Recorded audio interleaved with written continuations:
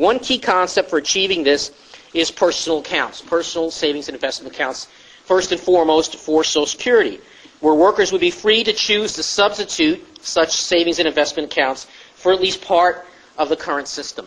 Now, these accounts are so important for dealing with this explosion of entitlement spending, this 20% to 40%, because they don't just trim the growth of spending or reduce the growth of spending. They take spending out of the public sector and put it in the private sector.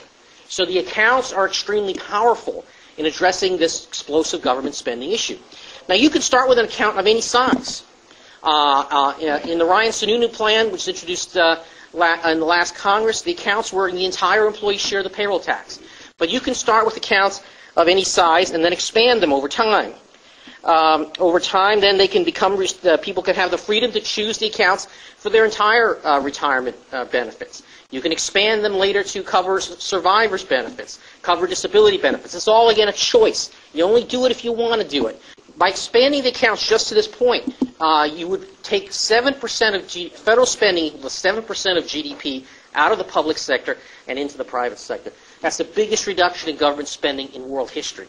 With the personal accounts, besides the better benefits, you get personal ownership. This is your money. You own it directly. It doesn't go to the federal government and get spent on other programs. You have wealth accumulating within the family, reinvigorating the whole family unit.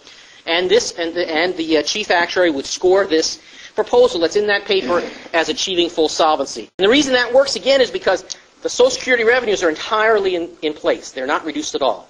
But over time, if workers are shifting so that half their retirement benefits are coming from the personal accounts instead of Social Security, then over time the spending side declines, and you're left with a permanent long-term surplus in the system, which is what results from that kind of system.